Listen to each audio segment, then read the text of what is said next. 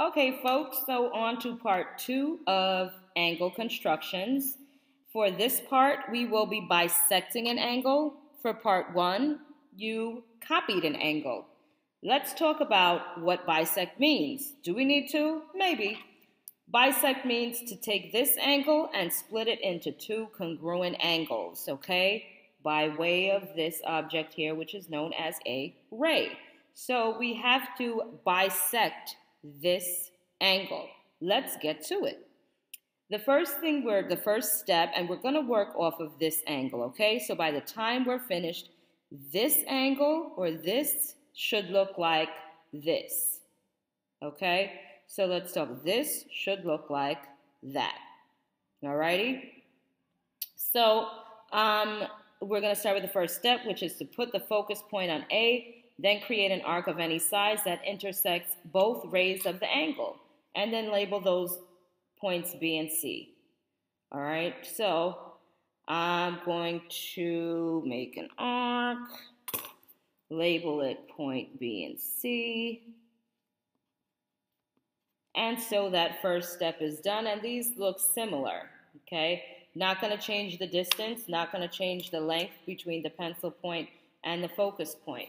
This being the focus point, that being the pencil point. Do not open up your compass, do not close your compass. Keep the distance between them the same.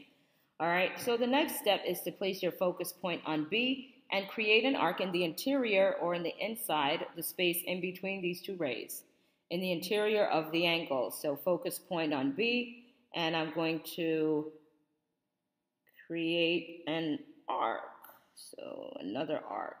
Let's do that again. All right. Well, I don't like the way that looks.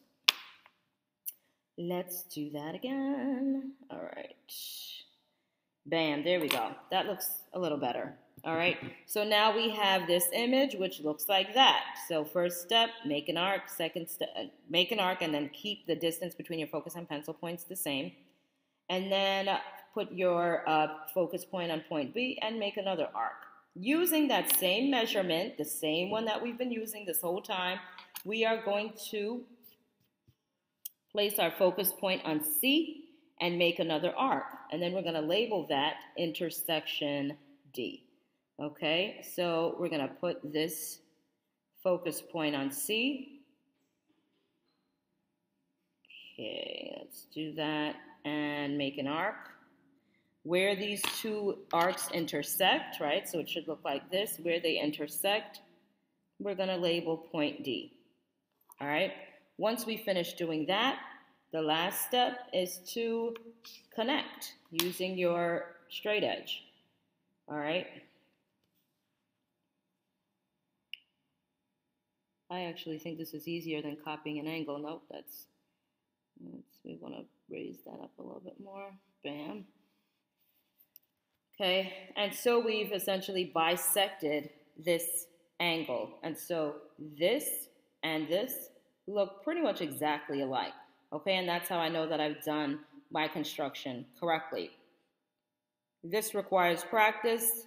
Please watch the supplemental videos, or you can watch this video over again if it has helped you. But practice makes perfect, and you'll work through that constructions packet that is attached to this. Okay? What you're going to do right after you finish this initial construction is to practice it again right here. This down here is your try it out. Try it out. Okay? If you have any questions, feel free to ask Ms. Clark. Good luck, and make sure that you finish the constructions packet by the end of the period.